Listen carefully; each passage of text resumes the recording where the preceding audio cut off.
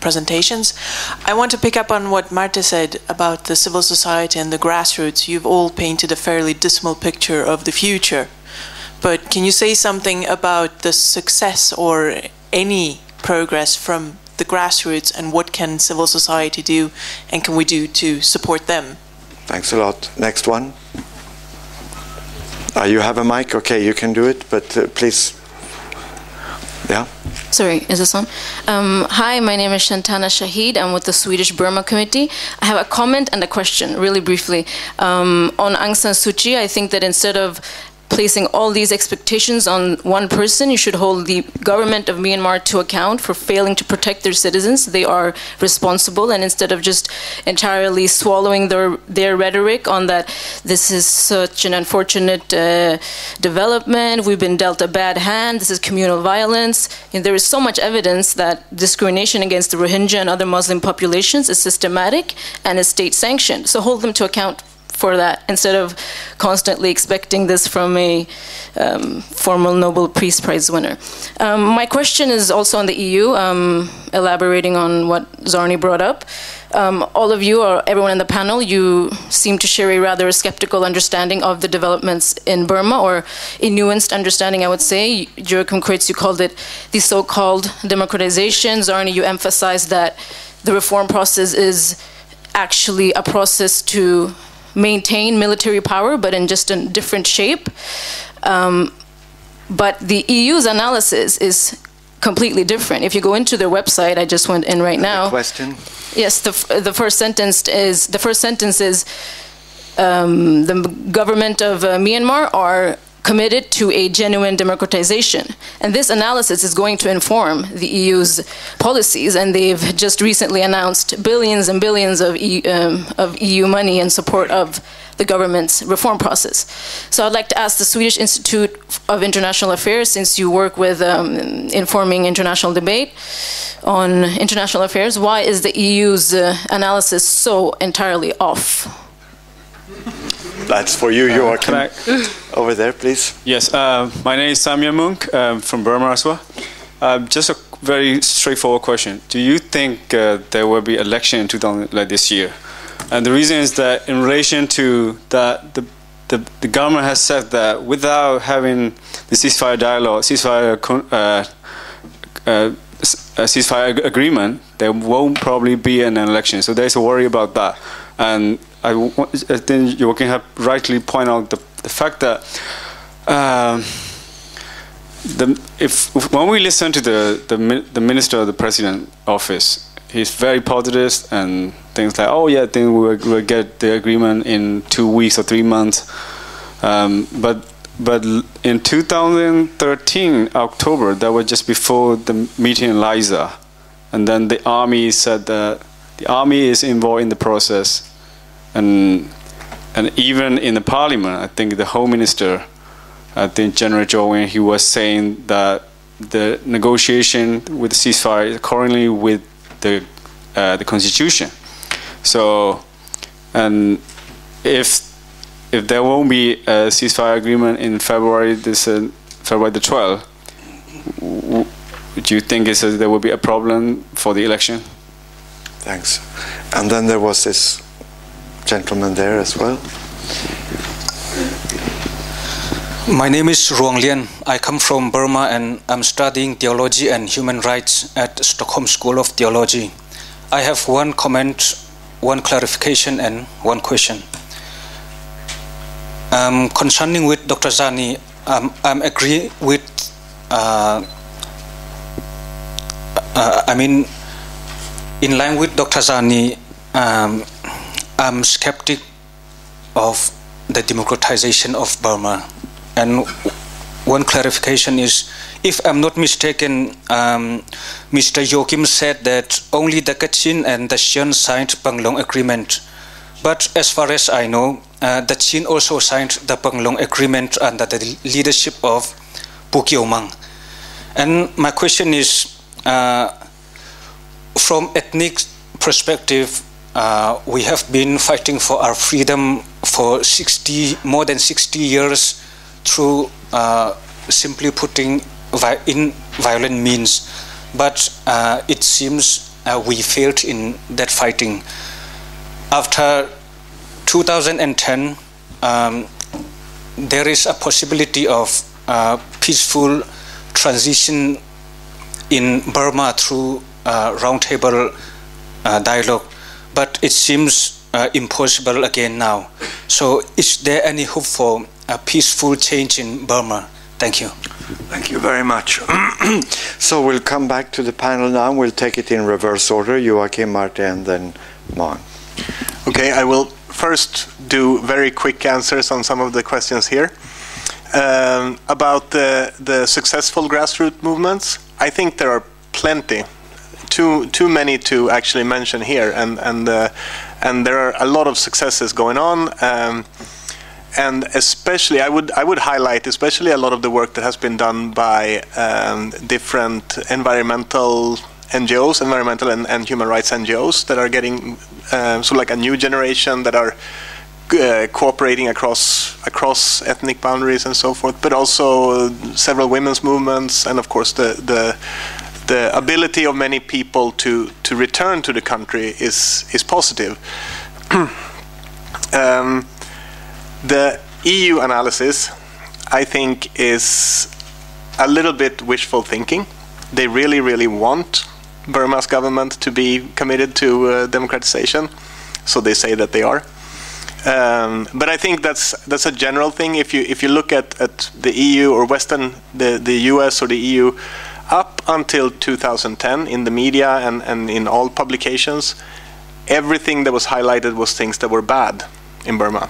Everything bad, nothing positive, because there were already back then some positive things, not necessarily by the government, but things were not always awful. Since then, there has been a complete reversal. Now everything good is reported, nothing bad.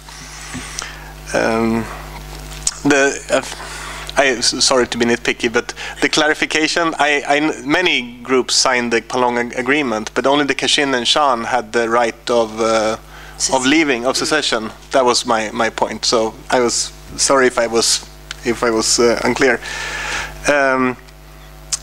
Elections, we've talked about this, me and Marte, over lunch. I think the elections will be postponed. Probably pushed into the beginning of next year due to security reasons or something like that. But then I want to go back to something said about China before. We didn't answer that question. And I think China is actually somewhat strangely a possible positive influence. China was actually quite willing to act in trying to settle these conflicts, not necessarily by any fair means, but they just want stability in the north of Burma and everywhere. So I think that could also be a way of international community to sort of, because now the Chinese are actually getting kind of annoyed because these Burmese companies they were working with before are starting to come into Yunnan and saying that, oh, you know, if you don't give us a good price, we're going to go to the American companies instead. So the Chinese really, I mean, like the Chinese have so much to gain from the process as it is now, but they can also be enticed into supporting continued reform. Not because they believe in democracy and have a good heart, but because they want to make money and they like stability. Thanks a lot, Joachim, and thanks for being the driver to bring us together. Marte, do you see any light at the end of this tunnel? Yes. Spider. The grassroots, I think that's the success story of Myanmar this day. I think that's what came out of the tragedy of Nargis, was actually confidence among some grassroots organizations and the beginning of a civil society, a real civil society in Myanmar. And since the reform, since the U Thein Sein government, with freedom of speech, more legal organization, this is what is really changing Myanmar today. So I think we here all agree that the reform or democratization or peace is not going to come from the army. They will give a little bit, but they will keep most of it. of the power. But what can actually change this to become a more positive and more and even a democratic society some decades ahead, that will be the development of grassroots organization and civil society in Myanmar. Elections, yes, I think there will be elections. I think there will be, because I think the government and also the Tatmadaw, they have invested so much in their precious 7-point plan to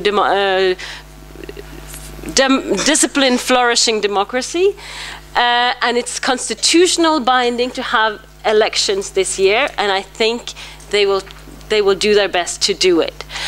But that does not mean that we, after the election, will have the end point of democratization in Myanmar. That is, as I said earlier, that's just the first step also. That's just like a milestone. But yes, I think there will be elections, and possibly in November.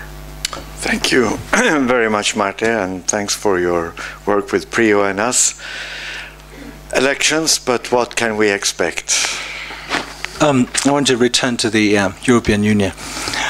This is a half a joke. I thought that European Union only provided its, Eurocrats with Viagra. I didn't realize they also provide them with LSD. It seems like Brussels dropping a lot of LSD on Burma, seeing things and hearing things over there. Everything is good. Yeah, it's like a very Orwellian. On the elections, I'm not as sure as Marta is, knowing the generals, because nothing binds them except their self-interests and their strategic equations. And so, everyone in Burma knows that the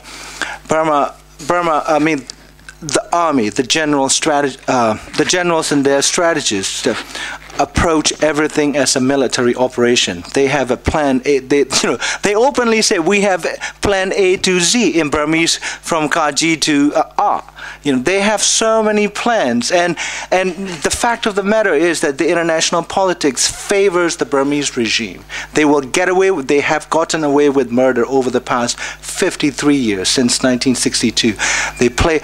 You are dealing with an extremely ruthless, brutal, but brilliant strategist. Yeah, and do not they will sweet talk you, they will charm you. You can have a one-on-one conversation with Thein Sein. But Zargana, the most famous comedian, Zargana, described the president, who is held up as the Mr. Reformer and shortlisted reportedly for Nobel Peace Prize as Mr. Nothing, because he is nothing, because he is playing the role that he is assigned to according to the army script. And now the newer generation of the military officers, generals in their early 50s and late 40s and 40s, they're like, we have to have our own pie. You have done your part when you were older. Now it's our turn.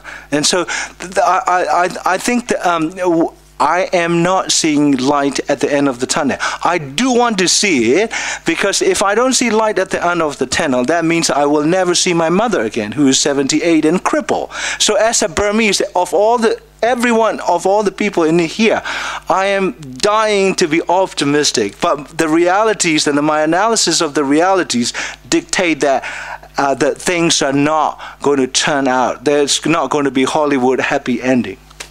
Thank you, Maung Zarni.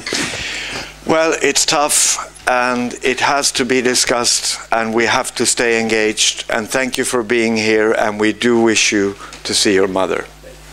Thank you.